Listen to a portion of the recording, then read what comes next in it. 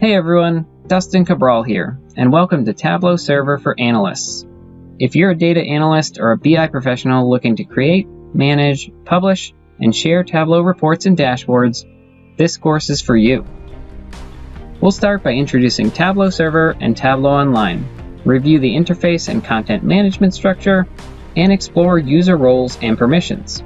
From there, we'll practice publishing workbooks and data sources to the server, and introduce powerful interaction tools like scheduled refresh, data-driven alerts, custom views, comments, and more.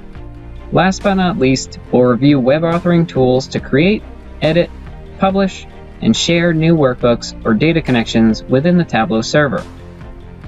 Throughout the course, you'll play the role of Senior Tableau Developer for BankMaven, a prominent financial institution based in the United States.